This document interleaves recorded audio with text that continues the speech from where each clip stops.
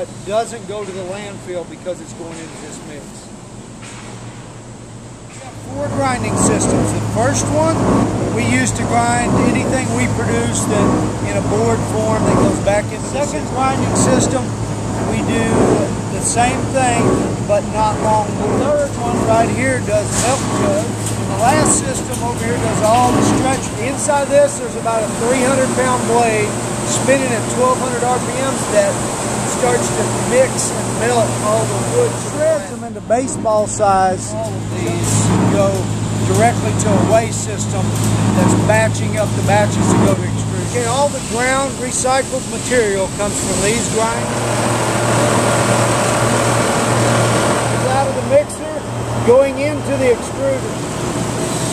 About 350 degrees at this point, and this is the molded board. Because we support SAM's commitment to sustainability, we can bring products to the consumer that help them grow food and keep plastic and sawdust waste out of the landfills.